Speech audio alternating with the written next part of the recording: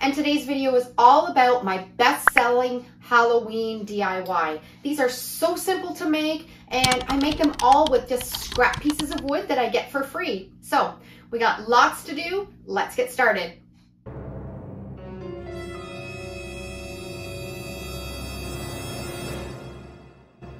Okay, so I'm going to show you my best-selling Halloween DIY, and these are so incredibly easy to make, and I do these all on free wood that I find. I have friends that are home builders, and I have them save me the little cut-offs from the wood. You can also go to Home Depot. They have a section at the back where they cut the wood, where they put the cut-off ends that you can grab for free, or check out wood piles of people that are going to burn them in their wood stove. Pull out what you can use to make these. I've painted these with my black homemade chalk paint, and then I took a pillar candle that I got from the dollar store, went all around the outside edges, and now I'm painting on top with some homemade orange chalk paint. Let it all dry, and when I sand it, it just brings up that natural wood underneath from where the candle wax was, and we have a really distressed piece of wood.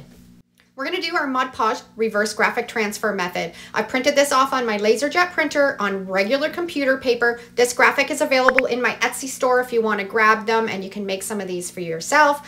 And this process will also work on an inkjet printer. So you don't need a Cricut. You don't need stencils. You can do this all at home on your computer and make these really affordable. The less you have to pay for supplies, the more money in your pocket when you can sell these items. I understand not everybody can find free wood, but if you can and you ask around, you'd be surprised what you can round up to turn into shelf sitters or signs. I let these sit for 24 hours, dampen the paper, rubbed off the paper. Now sometimes on a darker color, you'll see the outline of the Mod Podge a little bit. You can always go back in with that orange paint and blend it in.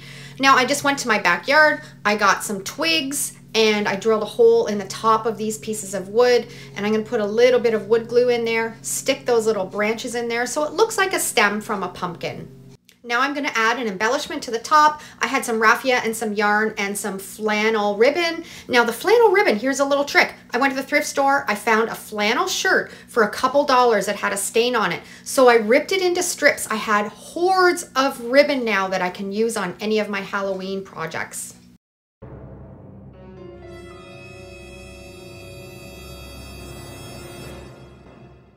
Now another project that you can do with these scrap pieces of wood that sell really well. I am going to paint this with my black homemade chalk paint, and I'm going to use some Vaseline around the edge this time instead of the wax. This gives a really nice distressed look also. Just put it anywhere where you would want it to look naturally aged. And then I had some green acrylic paint that I added right on top.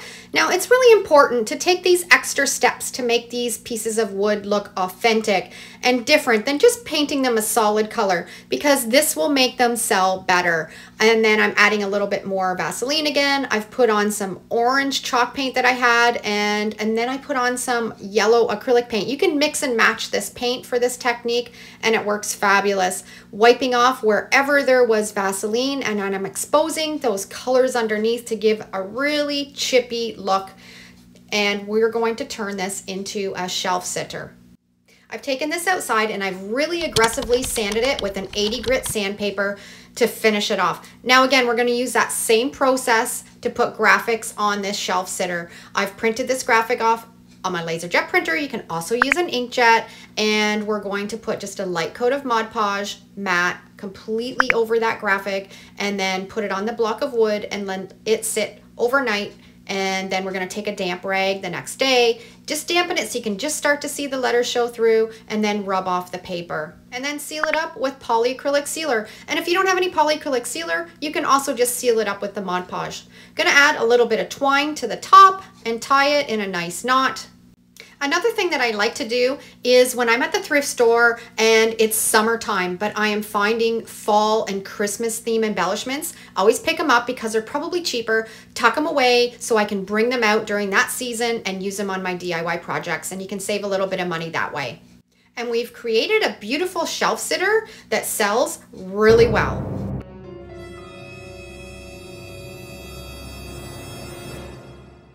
Now let's do another scrap wood Halloween DIY that sells really well. We're going to do a different painting technique on this one. getting out our Elmer School Glue. Using Elmer School Glue creates a really fantastic chippy finish.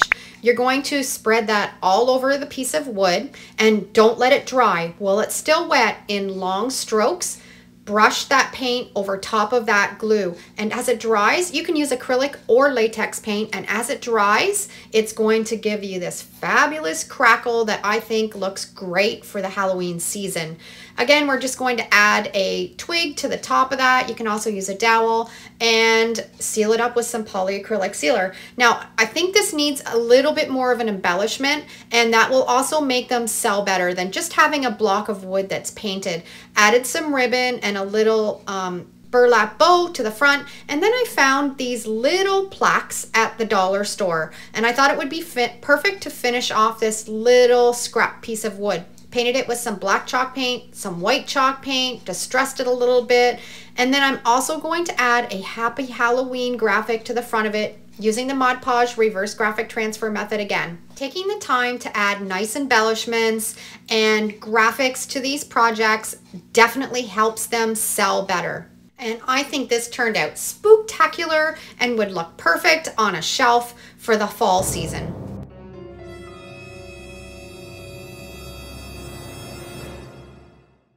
And here's another idea, using scrap wood to create Halloween decor that sells really well. Painted this block of wood with some black chalk paint and then some white chalk paint. Now I picked up these Halloween themed napkins at the dollar store. We're going to rip them down to 1 ply, and then we're going to decoupage it onto that block of wood, applying the Mod Podge mat just in a light coat, and then we're going to lay that napkin right on top of it and then smooth it out, making sure there's no bubbles and no wrinkles. And then we're going to apply just a light coat of that Mod Podge on top and then set it aside and let it dry. Once it's dry, I've taken it outside, given it a really good sanding, and again we're going to add that twig in the top because I think that's an extra little step that makes them sell so much better. With a little bit of glue, add that twig to the top, and I'm going to paint this one with a little bit of green acrylic paint. Add some raffia to the top, and you've created another really cute shelf sitter that's going to sell really well. So all of these signs that you're seeing right here, I have made for free, other than a little bit of a cost of the paint and the embellishments. And that means when you sell them, you can put more money in your pocket. And not to mention how adorable they are.